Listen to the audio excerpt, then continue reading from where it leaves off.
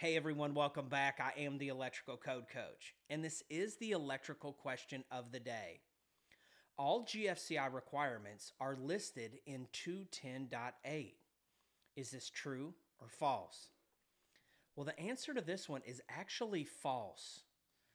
When we head over to 210.8, we're going to find a huge list of receptacles, hardwired outlets, and even some lighting outlets that require GFCI protection. And after you read these couple of pages, you figure, surely this is everything that there has to be. And then this guy pops up, almost like that car salesman that you try to avoid. And he says, but wait, there's more. I truly wish that we could just memorize everything in 210.8 and be completely covered as far as GFCI protection. But unfortunately, the way that the code is constructed, that's not physically possible. We have to understand two things when we're dealing with any type of circuitry. Where are we and what are we installing? Where are we? What type of location am I in? Am I in a kitchen? Am I in a bathroom? Am I outdoors? Is this a wet location or a damp location? And what am I installing? If we can answer those two questions, we'll usually be able to find the sections in the code that we need to make sure that we're code compliant.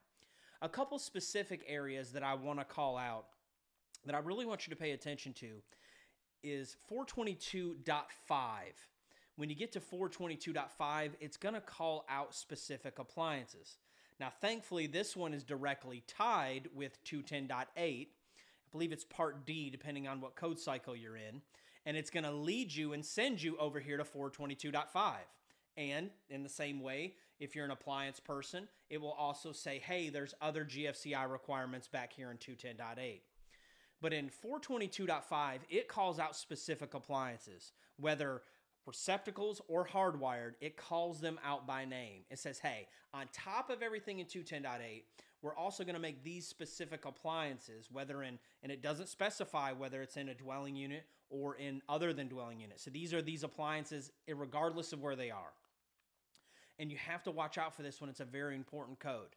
And it's expanded every year from the 17 to the 20 to the 2023. It is very expansive and it covers a lot more specific appliances. I call them call-out items. It calls out ranges. It calls out dryers. But if you're not on the 23, we won't bore you with those details today. Just make sure that you're covering everything in 210.8 and then everything in 422.5. Another one that can sneak up on you is for EVSE. Electric vehicle supply equipment. Now, we're likely going to call it just a car charger, but if you are dealing with the receptacles for those, not every hardwire unit, now if your manufacturer spec calls for it to be GFCI protected, then do it. But when you're dealing with the receptacle type, if they are for electric vehicle charging, they have to be GFCI protected regardless of where they are. So just keep that in mind. These are just a couple call-out items in 422.5 for specific appliances and 625.54 for the receptacles used for electric vehicle supply equipment. And these are just a couple areas that we need to watch out for on top of everything in 210.8. I am the Electrical Code Coach, and just remember these two things today. Always think about where you're wiring and what you're wiring, and you'll be able to get to the right place in the code. Remember, if you have any questions, you can always just email me at electricalcodecoach@gmail.com. My bargain is that these videos will add value to you, and you will go out and in turn add value to others. Let's get to it.